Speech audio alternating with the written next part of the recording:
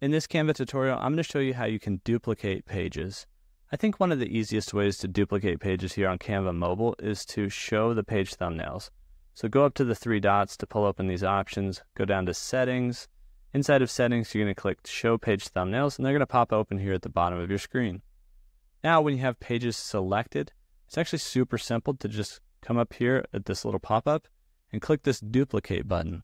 And that will duplicate the page. You can see now I have two of the same pages in my thumbnails down here. Now, another way that you can do it is selecting a page and then clicking on down here at the bottom, the More tab, which will pull open a copy, paste, or duplicate option right here.